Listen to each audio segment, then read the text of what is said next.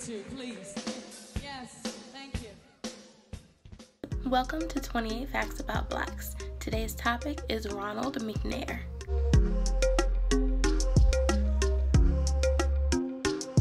Ronald McNair was born in South Carolina in the year 1950. He was a trained MIT physicist. He specialized in laser research. Ronald joined NASA in the late 1970s.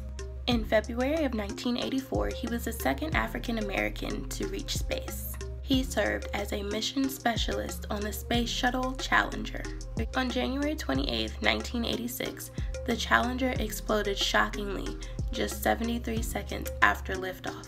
7 crew members were killed, including Ronald. He was just 35 years old. That's all the facts I have for you today. Thank you for joining me. Be sure to tune in tomorrow for day 24 of 28 Facts About Blacks.